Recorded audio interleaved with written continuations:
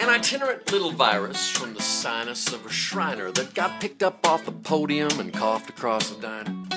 Tumbled past the patty melts and pie and kosher dills and got sucked up by the fan that exhausts above the grill, and that's how. That's exactly how I caught my cold.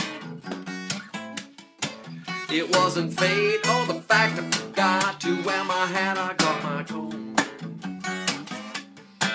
Well, it met up with some mildew and some malingering acidophilus in the greasy, hazy mayonnaise that descends on the metropolis.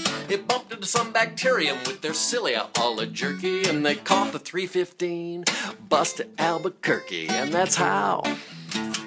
That's exactly how I caught my cold.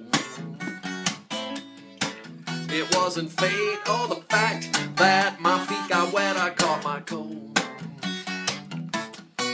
Well, you could go to the doctor, get a shot in the cheek. You say if you don't feel better in 14 days, well, this could last 2 weeks. So get that 12-hour behind-the-counter cold remedy recommended by the folks who bring you methamphetamine. From a doorknob to a forehead to a polytechnic school to a bowling ball, remote controlling rented power tool to the dollar in my change when I bought my chicken wings. When I touched my nose, that virus chose that moment to unpack its things. That's how. That's exactly how I caught my cold. It wasn't fact or the fate. I stayed out too late, I caught my cold.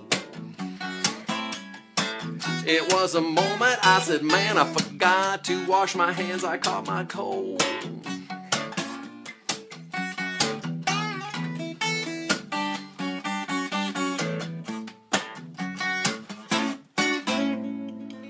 Maybe that'll go viral.